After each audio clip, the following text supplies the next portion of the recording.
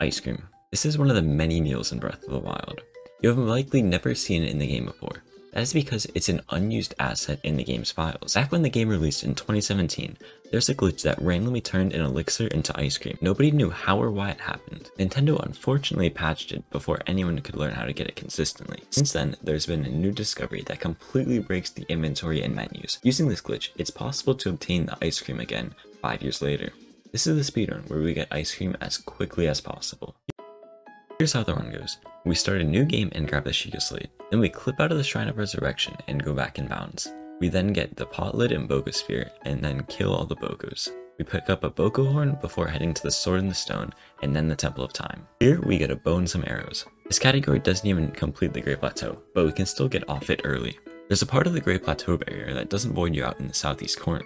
We BLSS to the edge of Lake Hylia and drop down. We then go to the shore and run northeast to where the grass is. Using the sword we got, we can now slash the grass for Cricket and 2 fairies. Fairies cannot be found on the Great Plateau, so we get them here instead. After spending minutes waiting on the small RNG chance for fairies to spawn from grass, we run away from the Great Plateau to the second invisible barrier that sends us back to the Great Plateau. Nintendo made sure there was no way to leave the plateau early, so they added 2 barriers. The first barrier is the one that surrounds the Great Plateau if you fall off. This is the one most casuals void out in. It's only at a certain height, so you can BLSS over it. The second barrier encompasses the entire rest of the map. Further out from the first barrier, the void out plane covers any space outside the plateau. This is the barrier we void out in. Once we respawn, we are back at the Shrine of Resurrection. From here, we run back to the Boko camp from earlier on. This is where we can perform the glitch that makes the whole run possible.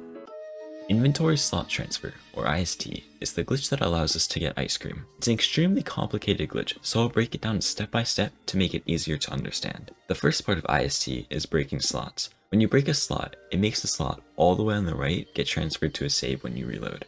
So if you break 5 slots, it will transfer 5 things in your inventory going right to left. There are 3 different types of data in this game. Save data, which is the items you have in a save file. Game data, which is the items you currently have in your inventory. Invisible inventory, which is normally the same as game data, but transferring items to a save desyncs them. If you transfer a pot lid from the game data to overlap with a material in the save data, the durability of the pot lid gets transferred to that number of materials. The pot lid has 10 base durability, so if you transfer it with that durability, the value gets multiplied by 100, giving you 999 fairies, rather than 1000, since the game caps materials at 999. The way we get ice cream is similar to this. We transfer an elixir to a meal with no special property, which combines into elixir with no property. Since every elixir gives some sort of buff like speed up or attack up, the game uses the only elixir that has no property, which is the ice cream. Here's how we do it.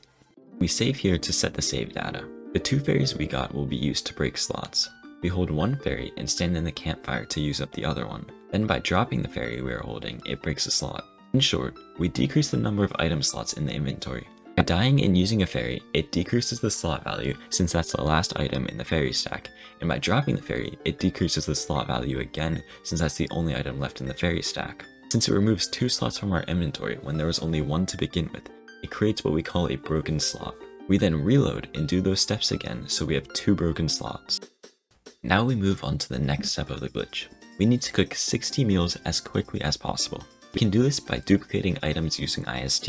We pick up 15 peppers, save, and reload. When we saved, we updated the game data to have the 2 items all the way on the right to be the Sheikah Slate and the 15 peppers. Since we have 2 broken slots, it transfers these 2 items when we reload. Certain items like the Sheikah Slate won't get duped, but the peppers do. By syncing the game data, we have 2 stacks of 15 peppers. We then repeat this twice more until we have 4 stacks of 15 or 60 peppers. We then cook 58 pepper meals, 1 elixir with a cricket and Boko Horn, 1 Hylian shroom meal, and save. Then we eat all the meals except the elixir and reload the save.